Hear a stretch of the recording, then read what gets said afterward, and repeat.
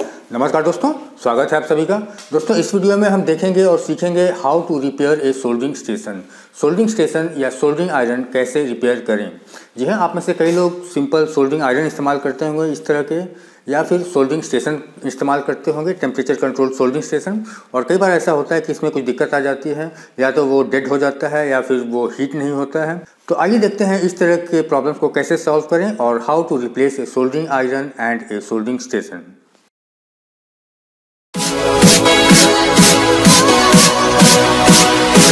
तो दोस्तों, शुरू करने से पहले बता दूं कि सोल्डरिंग आयरन या सोल्डरिंग स्टेशन में किस तरह की दिक्कतें आ सकती हैं। अगर आप इस तरह के सिंपल सोल्डरिंग आयरन इस्तेमाल कर रहे हैं तो इसमें ज़्यादा से ज़्यादा ये हो सकता है कि इसका टिप खराब हो जाएगा। तो इस तरह की टिप को आप बहुत ही आसानी से रिप्लेस कर सकते हैं। और दूसरा दिक्कत ये होता है कि जब आप इसे ऑन करें तो ये हीट नहीं होगा। तो इसका मतलब ये है कि इसका अंदर का हीटर कट गया है या किसी कारण से ख़राब हो गया है। तो आपको सिंपली इसका हीटर चेंज करना होता है। और अगर ये सर्किट बेस्ड सोल्डरिंग आयरन है, यानी कि इसके अंदर अगर किसी तरह का सर्किट है, तो भी दिक्कत आ सकती है। सर्किट खराब होने पर भी सोल्डरिंग आयरन हीट नहीं होगा। तो वैसे सिचुएशन में अगर आपको सर्किट मिलता है तो आप सर्किट रिप्लेस कर सकते हैं। और सोल्डरिंग स्टेशन में कई तरह की दिक्कतें आ सकती हैं, जैसे कि वो सोल्डरिंग स्टेशन डेड हो जाता है कई बार, या कई बार सोल्डरिंग स्टेशन का लाइट तो जलता है लेकिन उसका आयरन हीट नहीं होता है।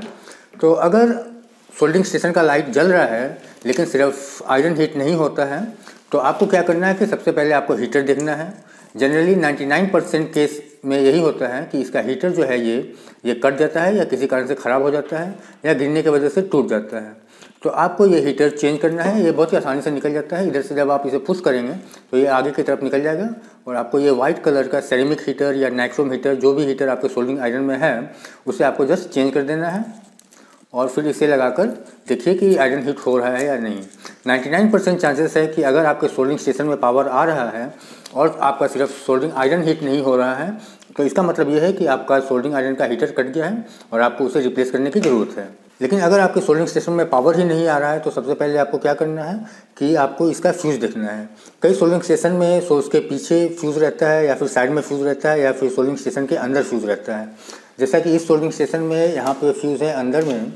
तो सबसे पहला काम आपको ये करना है कि आपके सोल्डरिंग स्टेशन का फ्यूज़ चेक कीजिए। अगर फ्यूज़ कटा हुआ है, उसकी कंटिन्यूटी नहीं मिल रही है, तो फ्यूज़ रिप्लेस कीजिए और सोल्डरिंग स्टेशन को ऑन करके देखिए। अगर वो ऑन हो जाता है फिर तो ठीक है, और अगर फिर भी नहीं ऑन होता है तो आपको इसका ट्रांसफार्मर चेक करना पड़ेगा।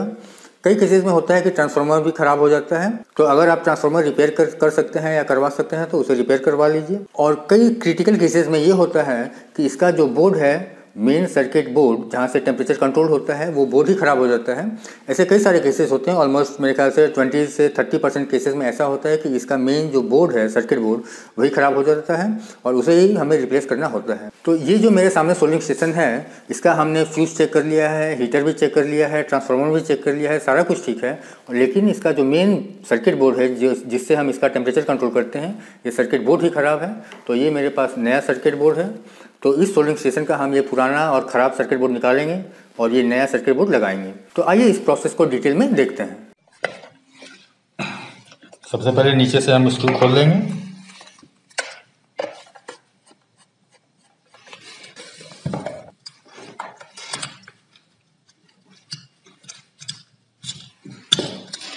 और इस बोर्ड को सावधानी से निकालेंगे।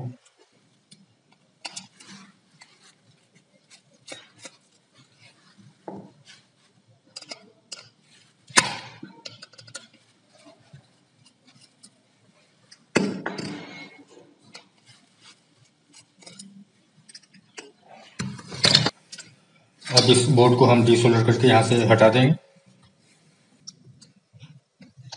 इसे सावधानी से डीसोल्डर करके निकाल देंगे।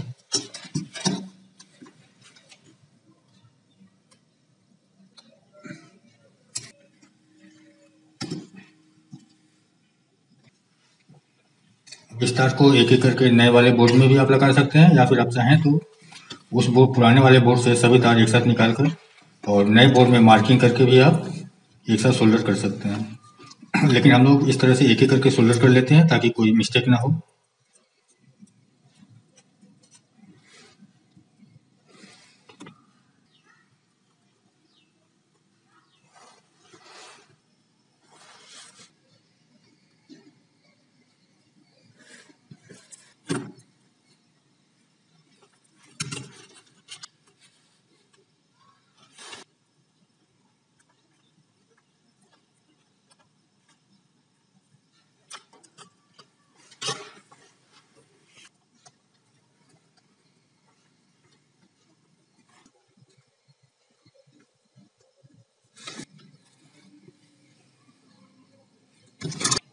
तो ये आप देख सकते हैं, ये हमने पुराना बोर्ड निकाल लिया है।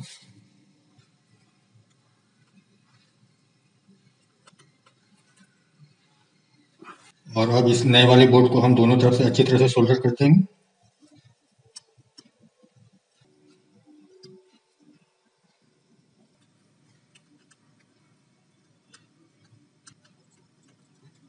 तो ये आप देख सकते हैं, हमने नए बोर्ड को दोनों तरफ से अच्छी तरह से सोल्डर कर दिया है। तो अब इसे फिट करने से पहले हम एक बार चेक कर लेंगे। और अब इस बोर्ड को हम इसके हाउसिंग में टाइट कर देते हैं।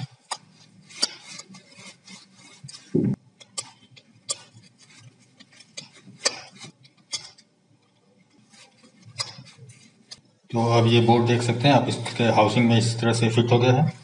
तो अब हम इसे फाइनली एक बार चेक कर लेते हैं। अब हम इसे ऑन करके देखते हैं। तो यहाँ आप देख सकते हैं इसमें पावर आ गया है, यानी कि ये ठीक हो गया है। और ये जो एरर मैसेज दे रहा है, इसका मतलब ये हुआ कि इसमें अभी आयरन नहीं लगा हुआ है, यहाँ आप देख सकते हैं। तो अब हम इसे फाइनली एक बार फिट कर देते हैं अच्छी तरह से। और अब हम इसमें आयरन लगाते हैं। तो अब हम इसे ऑन करते हैं। और यहाँ आप देख सकते हैं इसका टेम्परेचर सेट है 350 डिग्री सेल्सियस पे। और ये 350 डिग्री सेल्सियस पहुँच गया है। और ये हमारा सोल्डरिंग स्टेशन रिपेयर हो चुका है। तो दोस्तों, आशा करता हूँ अब आपको आइडिया लग गया होगा कि how to repair soldering station या सोल्डरिंग आयरन। अगर आपके कुछ सवाल हो तो आप नीचे कमेंट बॉक्स में पूछ सकते हैं। आशा करता हूँ आपको ये वीडियो पसंद आया। अगर ये वीडियो पसंद आया तो इसे लाइक और शेयर करें और मेरे चैनल को सब्सक्राइब करना ना भूलें। नमस्कार, जय हिंद।